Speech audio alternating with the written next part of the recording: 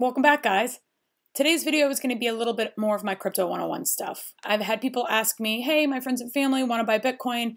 I don't have the time to explain to them how to do it. It'd be really helpful if you made some short walkthrough videos just to explain. So that's my plan for today.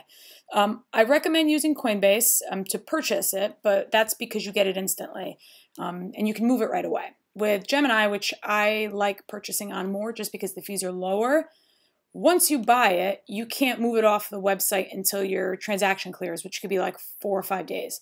But with Coinbase, you can move it instantly to GDAX if you want to trade, which is their trading platform. It works very, very well with Coinbase because it's run by Coinbase. Or you can move it to a wallet or whatever you want. And that's why Coinbase is a little bit better because it's instant. So you'll link up your debit card with it basically to your account. Let's go to Coinbase. So you want to make an account, obviously. And then from there, you want to go to buy, sell.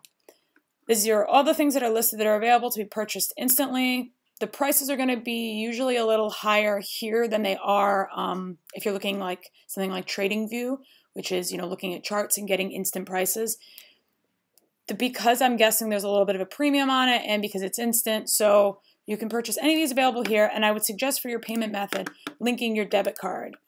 As you can see, here it's going to be instant, which is nice, and that means that you can obviously move it immediately, do whatever you want with it immediately.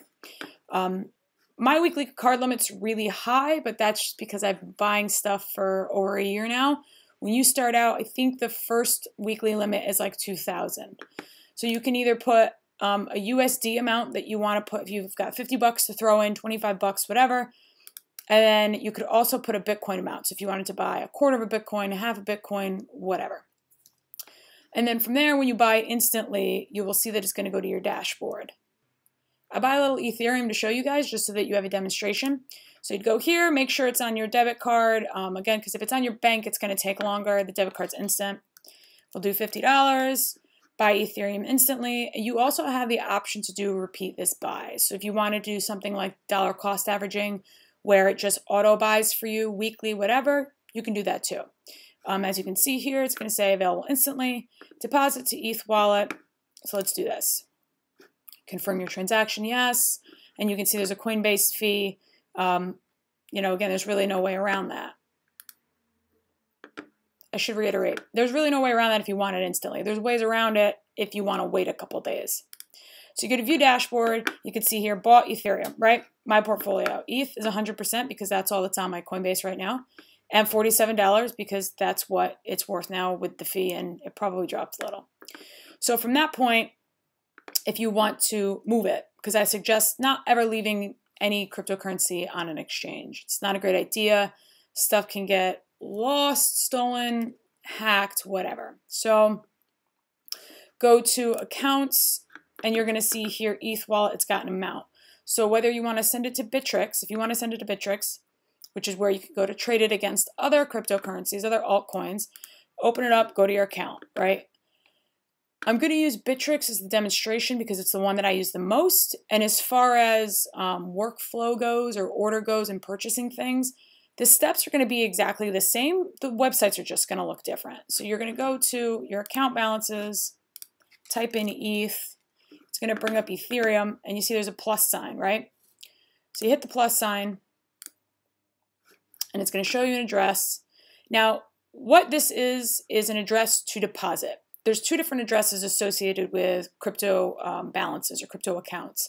There's a public address and there's a private key.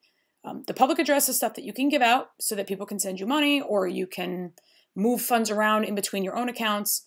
And then a private key is essentially, think of it like a password. It's a password for your account. So if you give someone your private key to your Ethereum, it's like giving someone the password to your bank account. They're going to get in, they have access, they can move stuff around and take stuff. So private keys, the name gives it away, they should be private. And then the public addresses are what you're going to use to move stuff. So if I have just bought that Ethereum and I wanted to send it over here, you're going to copy this, go back over to Coinbase, send Ethereum, enter the ETH address. So the ETH address is what we just copied. You're going to put that here. You press send max. It's going to send the most, and then it'll give you the USD balance of what it's worth. As you can see, it's dropping more as I'm doing this video. And also, there's another network fee. Press continue, And then after however many minutes it takes for the Ethereum network to do its job, you would close this out. It would show up in pending deposits here. As you can see, I have pre-existing ones down here. Show up in pending deposits, and then eventually it'll show up in your available balance. Now, if you want to send it to a wallet, I use Exodus as my desktop wallet. I use it because I like that it holds a lot of stuff. But I have since purchased a Ledger Nano S, and I use that pretty much indefinitely. I have just about everything that it will hold on there. Makes me feel more comfortable that it's hidden and safe, and that I know where everything is. I have access to it. It's also kind of convenient if I want to travel, that I can bring it with me.